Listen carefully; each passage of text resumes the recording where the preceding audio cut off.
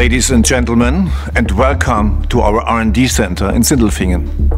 In this test lab, we test the electromagnetic compatibility of our products in terms of digitalization and electrification. We mean business when we say electric first. Last year, we presented our roadmap to sustainable CO2-neutral mobility across the entire value chain, Ambition 2039. One of our major goals is to have a CO2-neutral fleet of new cars in less than 20 years. We are sticking to this goal. And we pursue the vision of maximum fascinating mobility with the least possible impact on the planet. Just one example. On the way to CO2-neutral mobility, we have recently entered into a strategic partnership with the battery cell supplier Ferasis, a decisive step in our electric offensive. Our goal is to have access to innovative technologies at the earliest possible time. This underlines the importance of the cell as a central component of the battery. We have the clear development goal of significantly increasing the range of future batteries through advances in energy density, while also significantly reducing charging times. The increased efficiency of batteries will further improve the sustainability of electric vehicles in all aspects. In doing so, we rely on a holistic approach along the entire value chain, from basic research to serious production of batteries.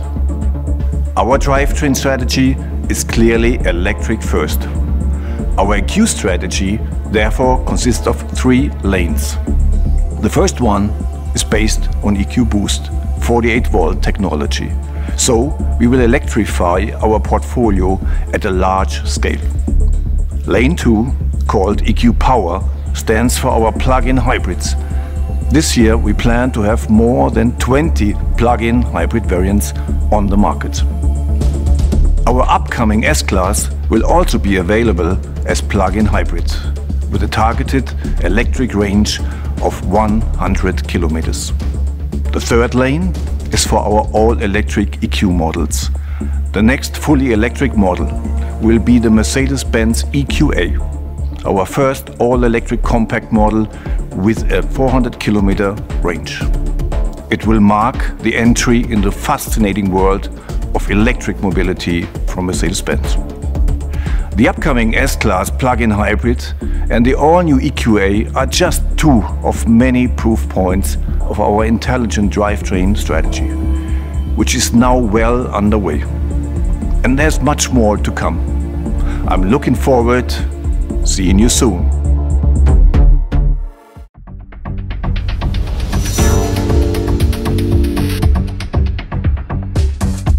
Hello, I'm Matthias Klöpfer and I'm responsible for the development of hybrid transmission software at Mercedes-Benz.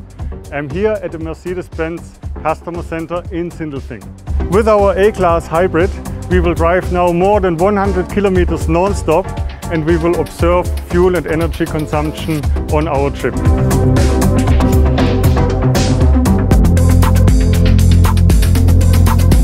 The electric range on the display is 51 kilometers, based on my former driving behavior. According to certification, we have around 70 kilometers.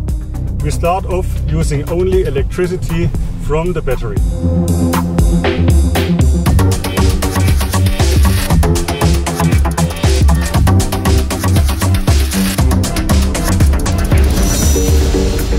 Okay, we have driven 22 kilometers. The combustion engine still hasn't been used. The battery level is still 71% and we have 41 kilometers remaining electric range. The energy consumption so far is 13 kilowatt hours. And so we drive on electrically through Stuttgart. Now we've covered 69 kilometers.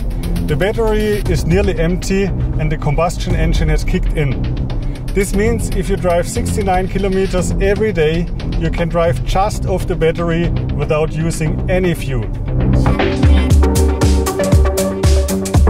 Now we have 93 kilometers, and there we have exactly achieved our average fuel consumption of 1.4 liters and 11 kilowatt hours per 100 kilometers.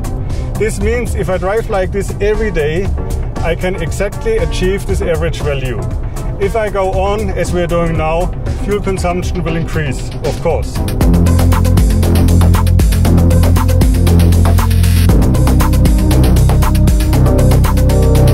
Now we have driven 112 kilometers with a fuel consumption of 2.1 liters. This shows that the advantage in fuel consumption is mainly due to charging. The more often I charge, the lower the fuel consumption.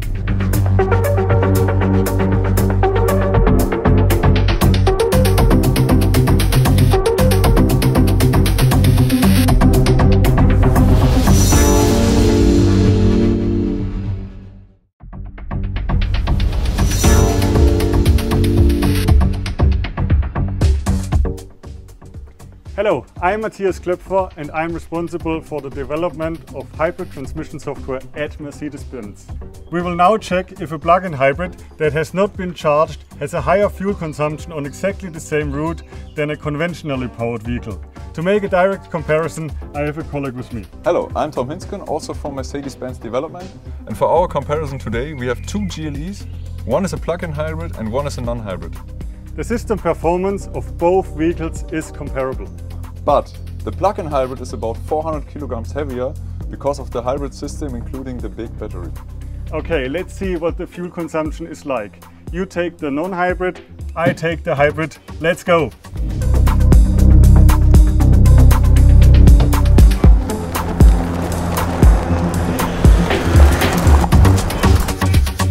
We are starting here at Liebenzell Castle and we're going to drive a hilly route in the beautiful Black Forest. The plug-in hybrid has not been charged and the current battery level is 5%.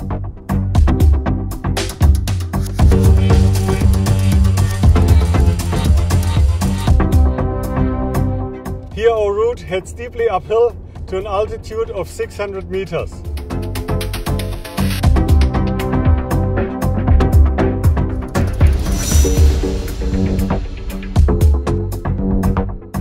We have now passed the highest point and it seems we have invested a lot of energy to get there.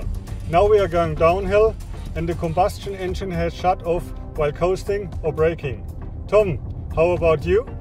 So far so good. The combustion engine keeps running and assists me while braking. Alright, the plug-in hybrid can now play its trump card, namely recuperation. So the battery recovers energy by braking with the electric motor.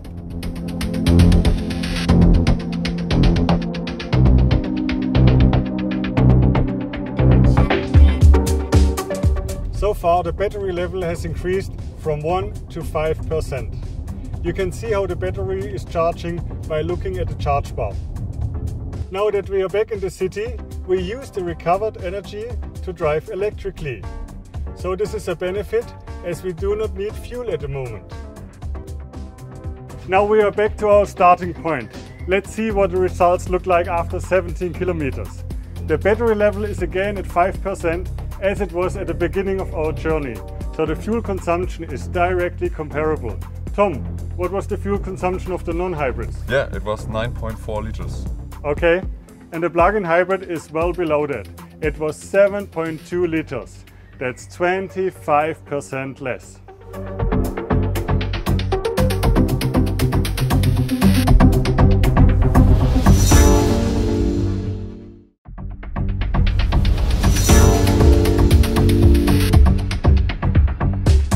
My name is Matthias Klöpfer and I'm responsible for the development of hybrid transmission software at Mercedes-Benz. I'm here in the E-Class wagon and I would like to show you that a Mercedes-Benz plug-in hybrid is a totally practical everyday car.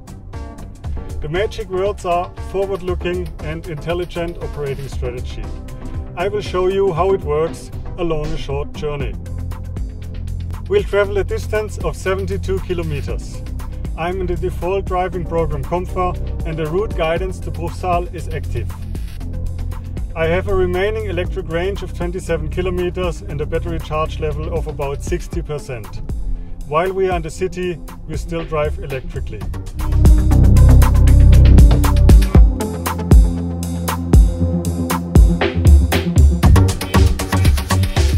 On the highway, the E-Class has switched on the combustion engine. Also, we still have enough energy in the battery. Thanks to the intelligent navigation system, the operating strategy knows that we still have 52 kilometers to go and wants to save the remaining energy so that we can drive purely electrically back in the city.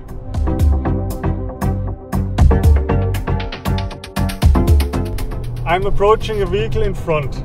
Cruise control is switched off, but the car is sinking ahead. As soon as I take my foot off the gas, the vehicle supports me and decelerates automatically. In these suburban areas, the operating strategy uses an optimal mix between electricity and combustion engine. Here at the speed limit, the car also supports me. I take the foot off the gas and the vehicle decelerates automatically and recovers energy.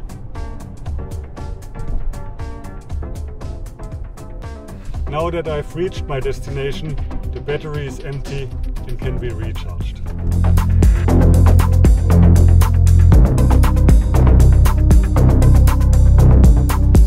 The intelligent drive management system has selected the ideal combination out of combustion engine and electric drive throughout the entire journey. I didn't have to worry about anything.